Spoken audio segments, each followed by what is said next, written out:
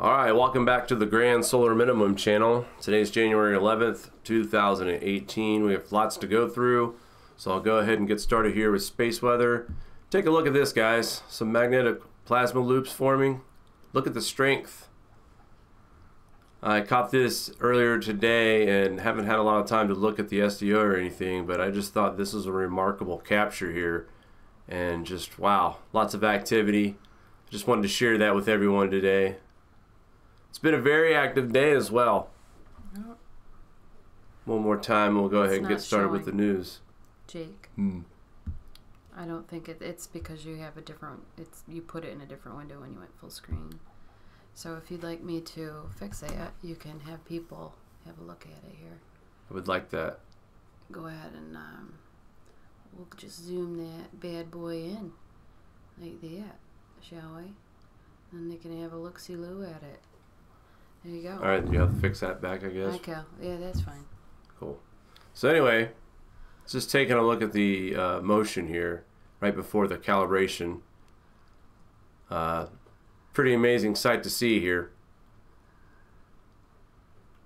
One more time. Whoosh. Lots of activity, lots of dancing going on there. Of course, here's a couple other angstroms as well. You don't see it as well.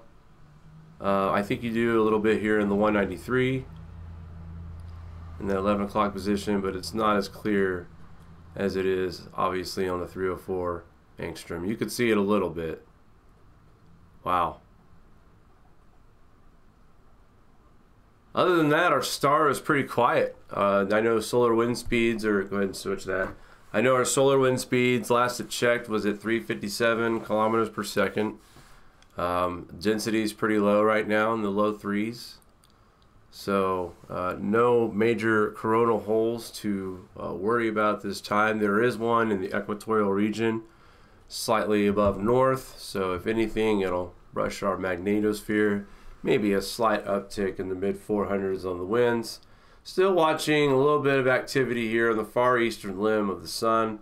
Like to keep my eyes on that region. Current look at our Alaska as of 1/11/1706. That's UCT time. UTC. Say that 5 times. Looking at our KP indices, we've been low for the several days now, nothing above a 2. And again tonight, I believe we're at a 0 right now.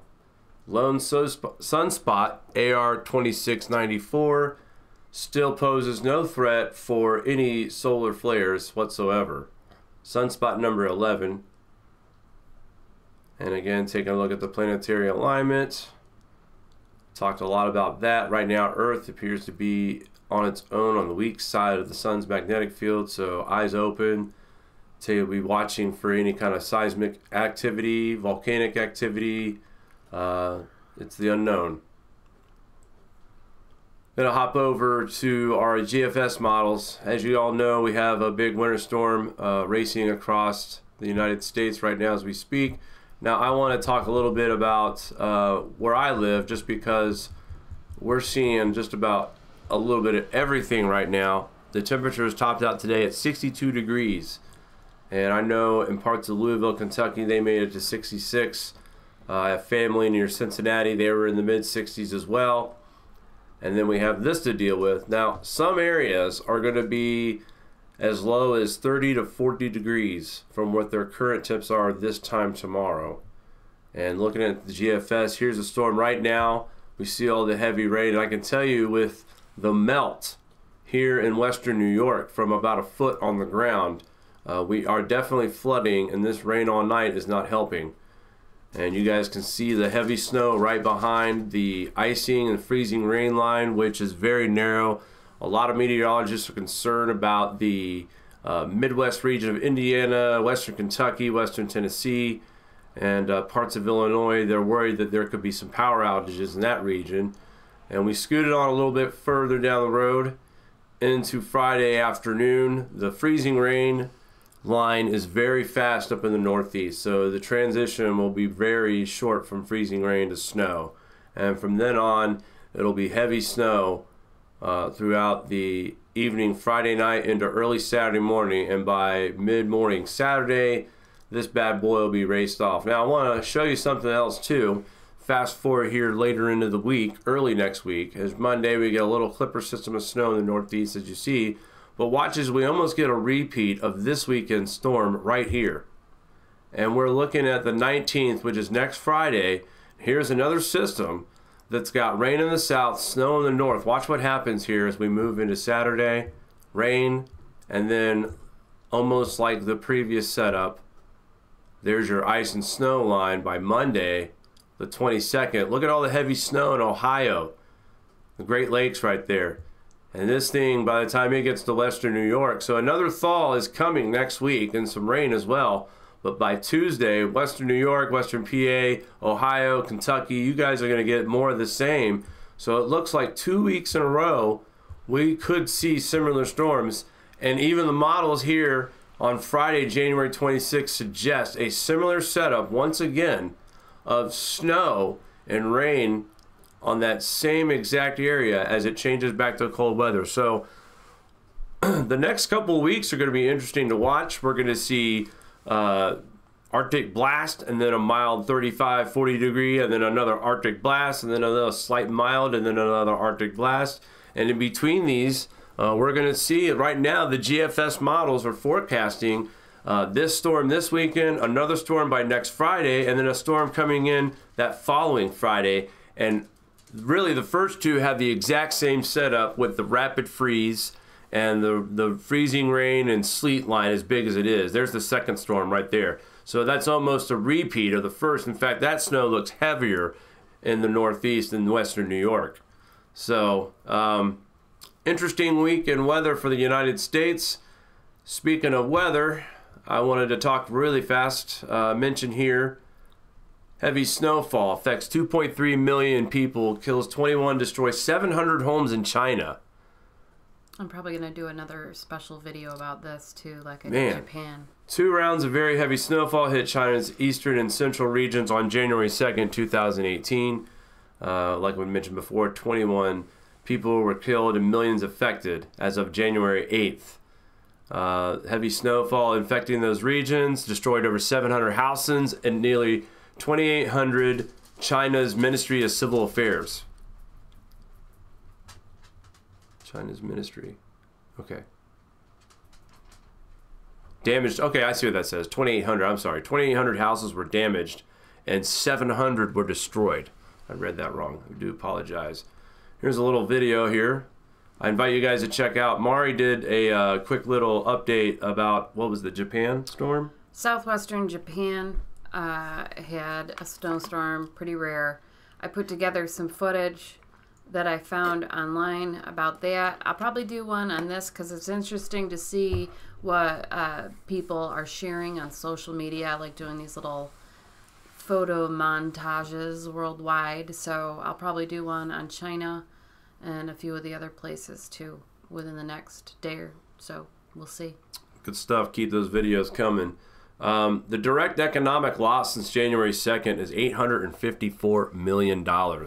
That's a lot of money since January 8th. And this was as of January 8th. They went back to January, so 6 days they've lost almost $1 billion in crop loss, economic and crop loss. So very unfortunate situation. Here's a little overview of the Japan storm that Mari has covered, a rare snowstorm that's affecting people over there. 9 people have been injured, so thankfully no fatalities out of that, but heavy snowfall, icy road conditions. The big news from this is there's over 400 people trapped on a train. That was breaking as well. Right now. So I'm keeping my eye on that. I have put the link on the Japan video that we just recently posted. Well, and this is mentionable just because last year we were talking about Japan getting 60. They had an event last year over there where they got 60 inches of snow in like a day. So this is 2 years in a row that this region that doesn't normally see this kind of snow 2 years in a row, they see it. So impressive stuff there. Like I said, check it out later. Mari has released a little video on it. And then, you know, Myanmar's had it pretty bad this year. A lot of what would we call erosion, flooding over there has changed the landscape over there. A lot of historic, religious, iconic statues and buildings have become damaged because of these events. And here we had a strong, shallow earthquake. It was a 6.0. It hit around 1826 UTC time. It was 6.2 miles deep. So not very deep at all, very shallow. At least 3 moderately strong aftershocks in the same area in the next 30 minutes, which were about 5.3. There's a little map showing where exactly the earthquakes happened. No reports of any fatalities or economic losses. There's a low likelihood of casualties and damage. So this obviously was in a remote area.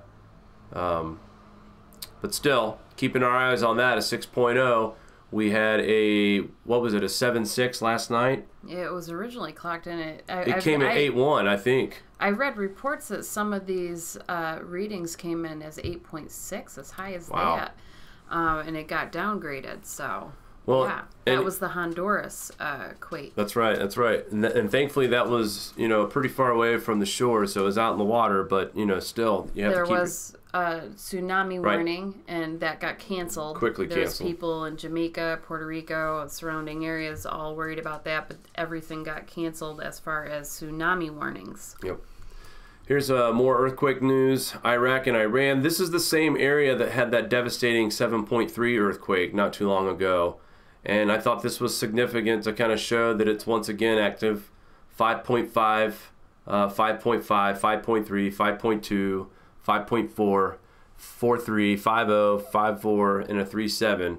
And they all had shallow depths of 10 kilometers or 6.2 miles. So here we have earthquake activity in not exactly the same region, but exactly the same depth.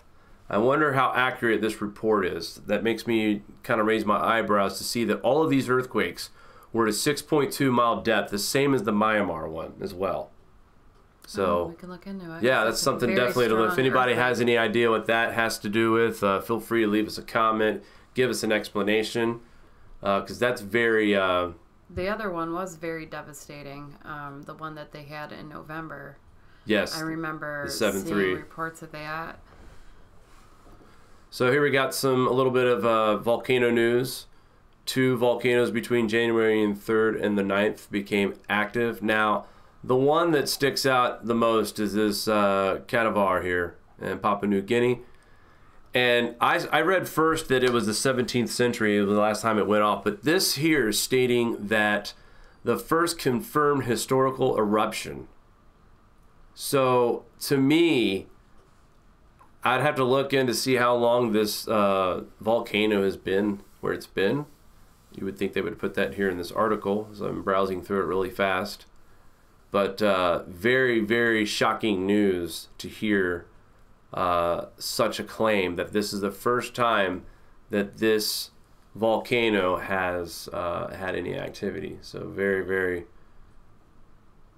very concerning there. And again, that's something else we'll look into. We'll find out how long this volcano has been around. I mean, obviously it's been around a really long time, but you know, there's always an age on something. So something else just to look into. And again, folks, if you haven't yet, go to thegrandsolarminimum.com.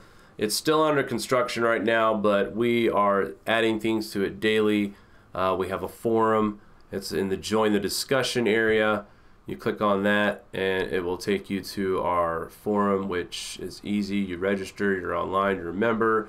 You get all access to everything here. The solar weather, the researcher's corner. It's where we invite people to share their graphs, their charts, ideas, thoughts, suggestions. It's all here. And the whole purpose of this website is to help people collaborate and bounce ideas off of each other. And also there's areas in here about prepping and homesteading. So, you know, it's kind of like a community where you can come together and teach each other, hey, how would you suggest to keep warm up here in Massachusetts? And just things like that. It's good to know. There's a lot of people out there that have experience with this kind of stuff. So always eager to get the expert's opinion. You could always look up a video online, but looking up videos and then talking to someone who's actually done it on a regular basis is a whole different story.